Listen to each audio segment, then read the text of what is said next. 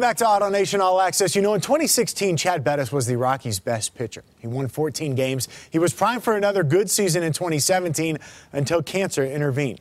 Bettis made just 9 starts last year, missing the majority of the season while undergoing chemotherapy treatments. As he gets set to enter 2018, cancer is behind him, and Bettis is out to prove the best is still to come.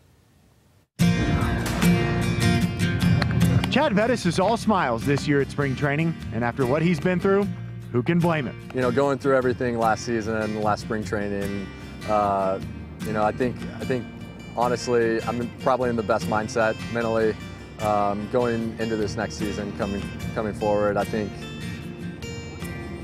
honestly, it doesn't get much harder than that. In November of 2016, Bettis was diagnosed with testicular cancer.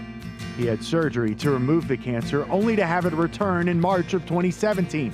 This time requiring chemotherapy. Chad missed the majority of spring training and the first 117 games of last season. I cannot imagine what's going through his mind right now. He made his return to the mound at Coors Field in August, just 1 month after his last chemo treatment. And that is see you later, strike 3.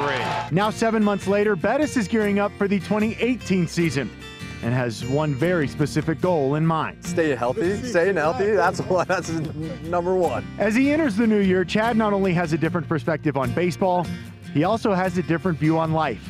During his chemotherapy treatments last year, his wife Christina gave birth to the couple's first child. Going through everything last year was unbelievable.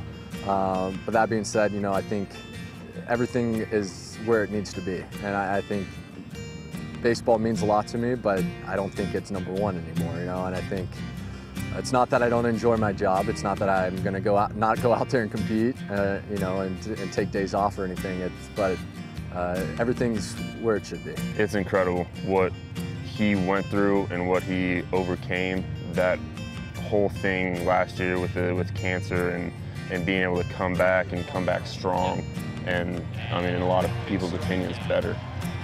It's truly incredible. He's someone that everyone in this organization and outside this organization truly looks up to because of what he has accomplished in really 1 full year. With his victory over cancer complete, Bettis is now focused on more victories, this time on the mound.